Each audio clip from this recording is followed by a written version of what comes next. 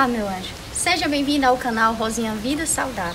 Hoje é com muito carinho que eu vou mostrar pra você como eu faço as mudas da minha flor de cera. Venha comigo.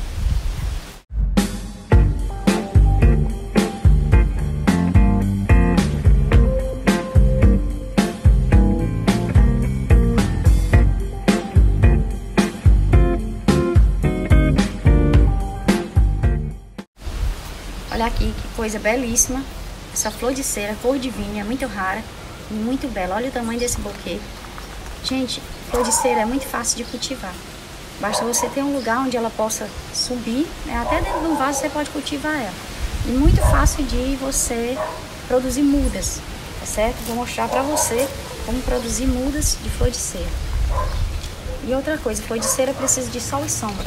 Aqui foi um lugar muito especial pra ela. Olha aí como é que ela tá subindo. Ó, vou cortar aqui, ó. Tá vendo aqui? Já tem uma raizinha, ó. Tava grudando aqui na mangueira, ó. Então aqui tem 4 folhinhas. O que eu vou fazer? Vou cortar aqui, ó. Tem, Gabriel. Ó. Depois daqui da juntinha, é mais ou menos 5 centímetros, ó. Bem fácil, ó. Ó, tá vendo?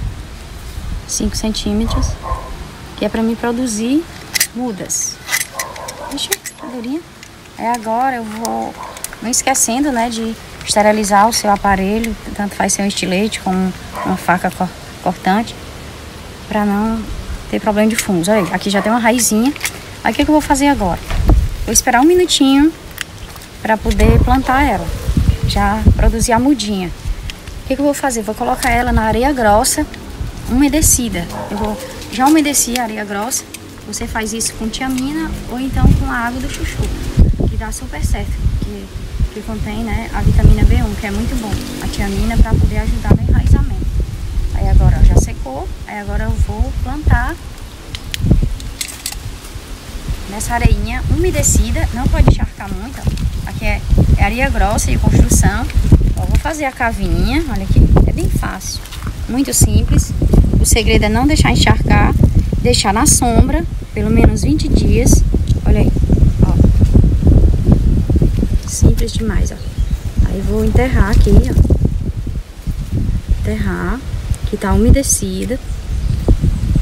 E quando eu perceber que ela tá sequinha, eu venho aqui com a águazinha de chuchu ou a tiamina aqui. O que for mais fácil pra você, que tiver ao seu alcance. Aí você vem aqui, quando perceber que essa terrinha, a areia, está seca, você vem e borrifa com o seu borrifador, não é encharcar.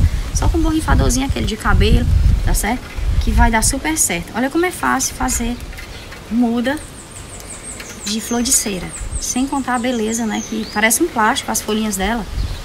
Você pode cultivar no seu apartamento, no seu jardim, onde você quiser. Basta você saber cultivar ela. Depois eu vou dar outras aulas para vocês como fazer para a sua flor de cera ficar cada dia mais linda, tá bom, gente? Então é isso aí, chegamos ao final de mais um vídeo. Eu estou muito feliz com o nosso canal. Gostaria muito que você curtisse, compartilhasse, se inscrevesse em nossas redes sociais. Instagram, Rosinha Bolos, Facebook também, Rosinha Bolos, tá bom? Deixa aí no comentário o que você gostaria de aprender com Rosinha Vida Saudável. Então, beijão no coração e até a próxima.